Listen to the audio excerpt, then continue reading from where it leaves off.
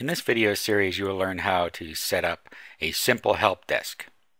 All you have to do is log into your cPanel of your hosting account and roll down until you see Fantastico and click on that.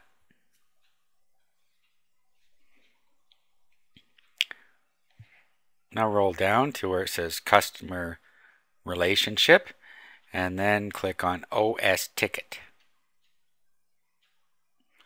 A little install window will pop up.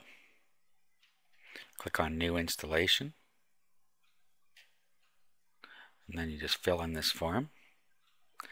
First of all, you have the domain it's going to be installed on, should come up automatically.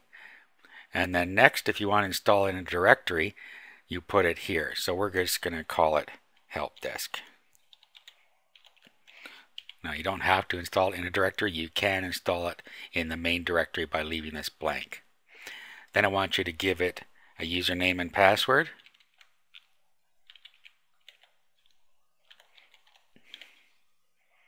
And then an email address for the admin. Then click Install OS Ticket. And then it's telling you that it's going to create a MySQL database for you and where it's going to install it. Click Finish Installation.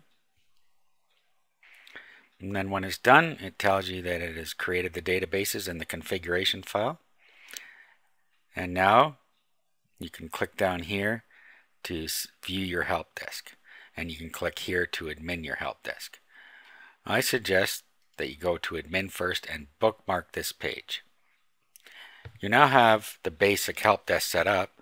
Now we need to set up some categories for our users to be able to select. So key in your username and password you selected.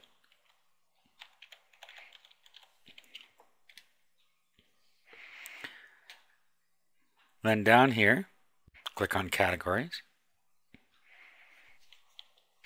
And then you want to set up a couple of categories. You have a default one called Support. You can just call this, first one you might want to say General Question.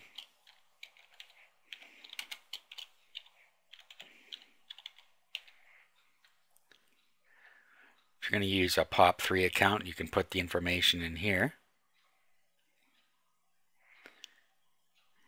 And you can put the email address in here. However, if you leave the above blank, it will just use your web server's email handling system, which is what you're going to want to do in most cases. Here you will put the email address in.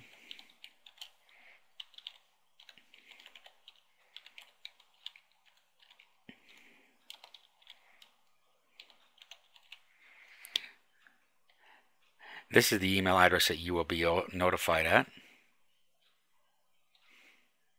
And then create the category. Go back to categories again. You'll see now that you have support and general question. And if we select general question, you'll see that there's what we had set up is in here. And support takes our default email address and has put that in there. So you can change that if you want to something else. Remember, you can also set a signature in here, which will carry a signature out to with your email that it gets sent out from the help desk. And then the next one you might want to add, click Add New. You might want to put one called JV Request.